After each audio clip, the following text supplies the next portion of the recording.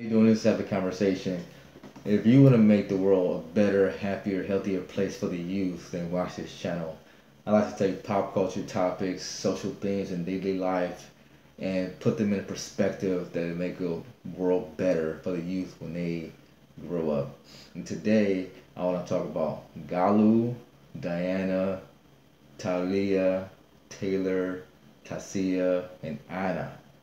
Who do those guys have in common? That is Tua Tagovailoa's family. His father, mother, siblings, and his wife. Why am I talking about Tua right now? Tua just suffered his second concussion in 1 week. That, just as a person who wants to make the world better for future generations, is kind of upsetting right now. The reason why it's upsetting is because I'm looking at Tua as a person with a family. And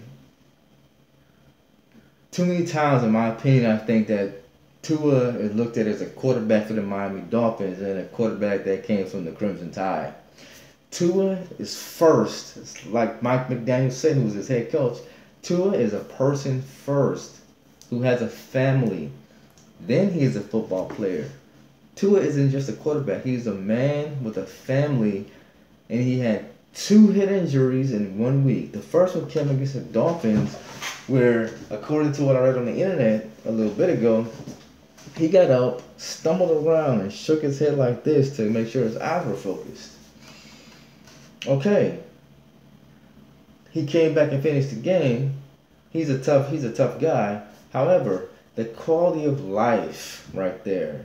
He has a family. Why did we allow him to play? I don't care if he said he felt good. Why did we allow him to play in the game? Why did we allow him to play 4 days later against the Bengals? Why? It doesn't make any sense. Because you gotta think. Of course, cities want a great sports team. Of course, cities want something to cheer for. However, at the same time, the city needs, or the human being needs to be available to themselves first. If a human being is not available to themselves, I know you've heard the saying, if you don't take care of yourself, how can you take care of others? That's the thing right there. Tua can't take care of himself. Let me rephrase that. If Tua can't take care of himself, if Tua can't do the basic things in life as a human being, how can he be a good quarterback to the Miami Dolphins? How can he be a good husband to his wife? How can he be a good sibling? How can he be a good brother to a sibling? How can he be a good son to his parents? I'm blaming the head coach, I'm blaming the Miami Dolphins, and I'm blaming the front office. I'm also blaming those doctors. Yes, cities want a good sports team, but at the same time, the people who play for the sports team need to be able individuals to be able to play a game.